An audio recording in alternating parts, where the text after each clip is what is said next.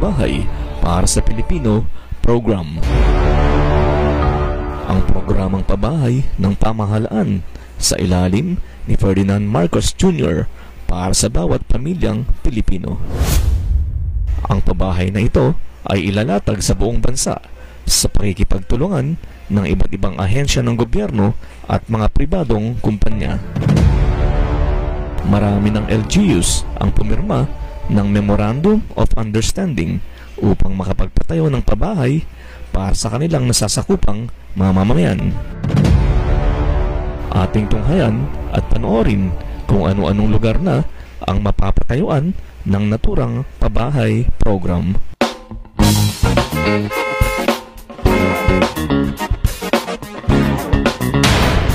At this point, we would like to just share a few more slides on the status of the implementation of Pambansang Bahay para sa Pilipino program.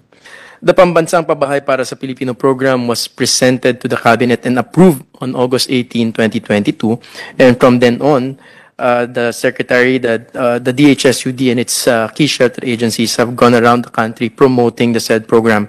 So far, the LGUs with groundbreaking are as follows.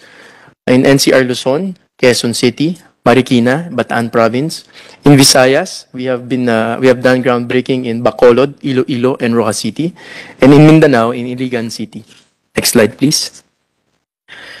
We have also engaged LGUs, and we have signed memoranda of understanding with the following local government units in NCR Luzon, Malabon, Mandaluyong, Caloocan, Pangasinan, Tanawan City, Legazpi City, Tabaco City, Malinaw Albay, Tibi Albay, Daraga Albay, Kamalig Albay, and Owas Albay.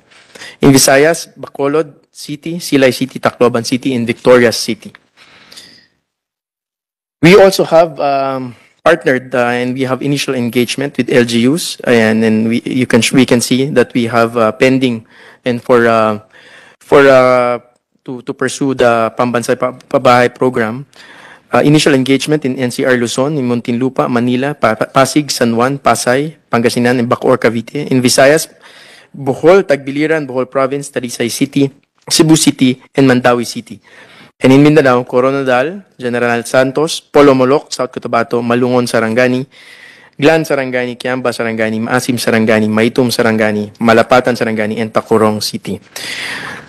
And finally, Madam Chairperson, we are scheduled to groundbreak on the following areas in Luzon, in Batangas, Alitagtag, Carmona, Cavite, Lipa City, in Visayas, in Carles, Iloilo, Mandaue, and Tacloban, and in Mindanao, in Davao, General Santos, Surigao, and Sarangani Bay.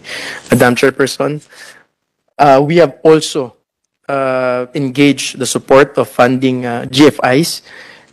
We have met with the GSIS, the SSS, the Land Bank, and the Development Bank of the Philippines. And we have engaged, among others, sectoral groups such as the Kalipunan ng Masang Pilipino or CAMPIL, the Filipino Drivers Transport Academy of the Philippines, PDTAP, and the Philippine Association of Detective and Protective Agency Operators, or PADPAO.